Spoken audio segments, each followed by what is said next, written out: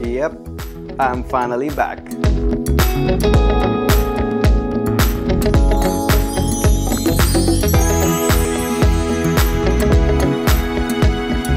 Hey there everyone, Hitesh here, back again with another video. I know you have been missing me a lot and I haven't made video in the last 2 weeks or so of these camera types of videos. I have been consistent in making a Flexbox series, but I was on a travel and I could only afford making a screencasting videos on that. But regardless of that, finally I'm back and today's topic is really interesting.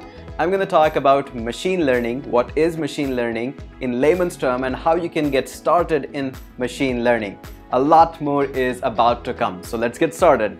Now the terms machine learning and AI, artificial intelligence, is closely related, and it's not wrong to say that the abstraction level of between these two words is fairly thin line and they can be interchangeably used.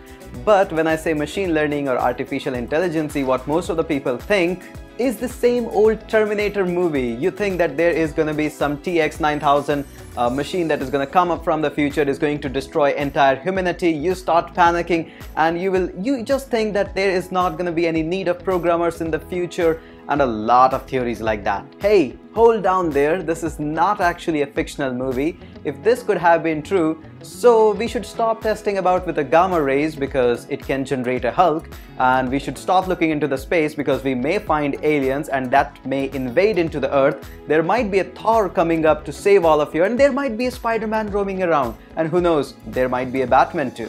So hold on your horses, we need to talk a lot about machine learning and what actually it is.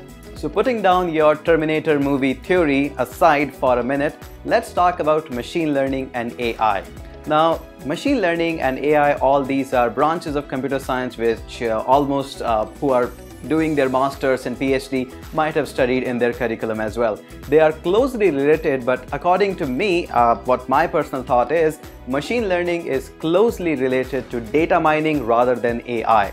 AI is completely a different thing, but what you think of machine learning is closely related to data mining, and you have been already using it quite a lot. Now you might be asking, hey, where we are already using machine learning?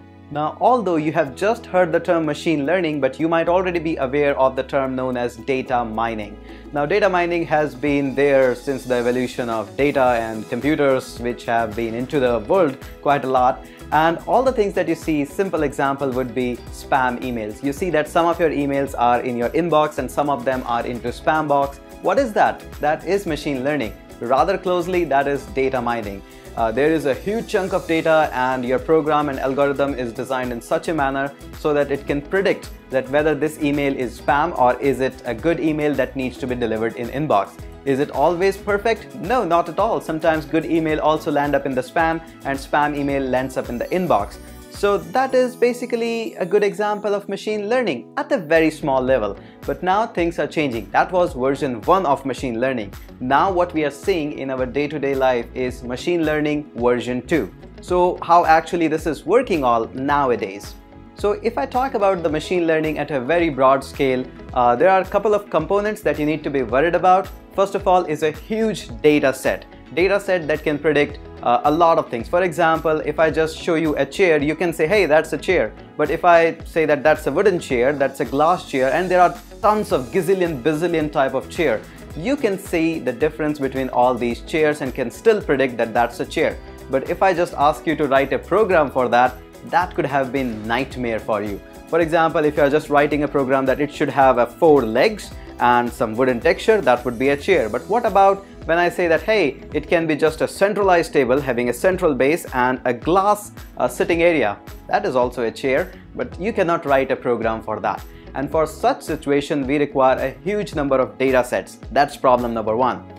Second thing, that data set is being fetched to something known as classifier, which is again a big term, but rather I would say that is just an algorithm which can determine the output based on whatever the data is being fetched. And as we all know, the more data we are going to have, the more prediction capability is going to be there. So now based on what kind of data you are supplying, your classifier can classify the image or any other thing. In this example, we are just taking an image of chair. So it can predict that image of chair with some certain amount of confidence that it can be chair. It can never be 100% sure, but it's always about the ratio of how much confidence that it's showing, that is it 99% chair, is it 80% chair, and is it 70% chair. So this is all on a broad scale what the machine learning is, what we are trying to teach with the machine. And yes, I know some of you are worried about, hey, in the future it's going to be the AI and the machine learning are going to learn to write the code, so there will be no need of programmer. Hold down your horses. Who told you that, first of all? With the evolution, things changes quite a lot, I do agree, but this is almost similar to the strike that I saw in my childhood when people were opposing the computers. Everybody in the government department, private sector was saying that, hey, if computers will come up, they will take our job. Did computers did that? Perhaps, but did it open more number of jobs as compared to the job that it has taken? For sure it has done. So same thing is applied here. Is it going to take the job of programmers? Who knows? But is it going to open up more responsibilities and more scenarios of working jobs? For sure it is going to be there.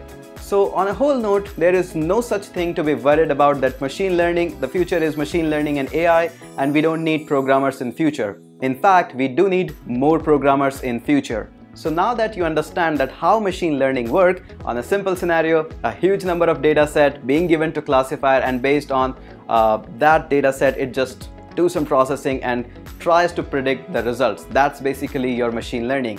Being applied at a lot of places, spamming is one of them. Recently, if you saw the Google's new product, you can just open up your camera app and can see the restaurant's name, and based on handwriting prediction, image prediction and logo prediction, it can query to the humongous amount of data set that is present at the Google and can find out the ratings of the restaurants, the name of the restaurants, and some reviews about the restaurant. That's just one example of machine learning.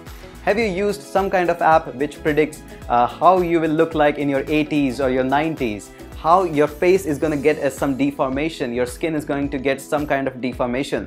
This is all based on machine learning. Small level of example, but yes, this is all based on machine learning.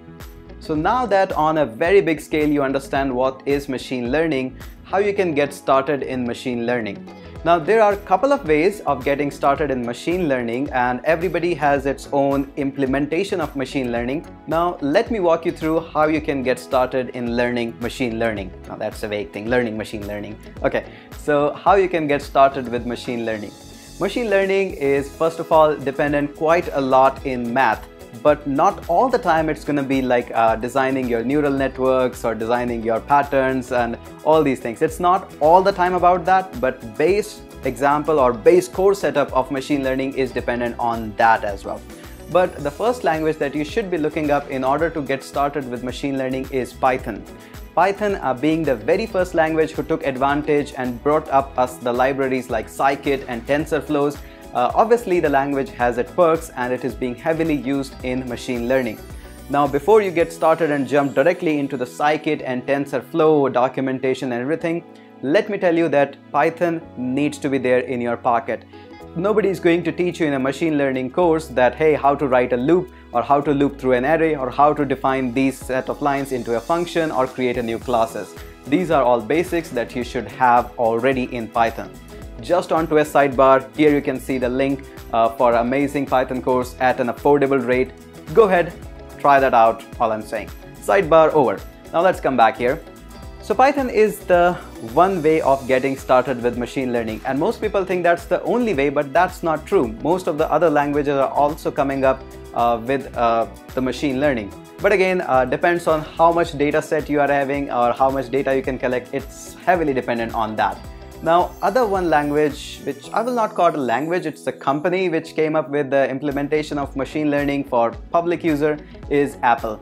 So if you got an Apple machine like MacBook or iMac or Mac Mini, you can get started in iOS 11, where just like we used to have core data and AV Foundation, we now have a new kit, ML kit, which is machine learning. All you have to do is fetch it a data set and it can produce a result. It always just show you there what kind of input it is expecting and what kind of output it will give to you. very easy to implement. Recently in the bootcamp just a few days ago, we created an app which you can just take a photo of anything and it will predict what that object is. It can be a light, a camera, a remote control, a hot dog, a pizza. We had a lot of fun playing around with that. In fact, we spent almost half a day in playing around with that app. So yes, Apple is trying hard so that everybody get an access to machine learning and everybody is able to design such apps. Possibilities with such kind of ML kit are endless, and I can see a huge future there as well. Now, one of the other thing that has impressed me a little bit, not much, is the implementation of machine learning through JavaScript. Some of the libraries has came out in the Node.js and basically in the core JavaScript as well that are able to do machine learning. Are they good? Not at all. Are they going to be good in future? For sure, I'm an optimistic guy. I always see the future in some place because version 1 is always bad, version 2 is always amazing. So what I think that JavaScript has some future in machine learning, but there is no such rigid proof right now that it's going to perform really well. So I would say yes, it may come up in the future somehow, or maybe some library just come out of the blue and we might get something amazing. So right now Python and iOS 11 are the two good ways of getting started in machine learning, and this is the condition right now in end of July 2017. Surely this is going to change up in near future. So these were all the views about what basically the machine learning is and how you can get started with machine learning. Was this an entire comprehensive, thorough discussion about what is machine learning, classifier and tensors and scikit? Of course not. This was just an overview so that I can answer some of your questions and you can get some answers about machine learning and getting started in that. Is it a taboo? No, nothing is a taboo. Anybody can learn machine learning, programming or anything like that. Even if you are bad at math, with practice you can become good in that. So that's all I'm saying here. So that's it for this video, and I know you have missed me quite a lot. I have missed you two guys as well, but now the constant videos are going to come up because I'll be staying home for a few days more. So that means a lot more videos, and don't forget to join me on Sunday Live. At every Sunday we do Sunday Live, and you can get the information about it on my Facebook page. The links are in the description as well as on the screen. So that's it for this video, and I'll surely catch you up in Sunday Live.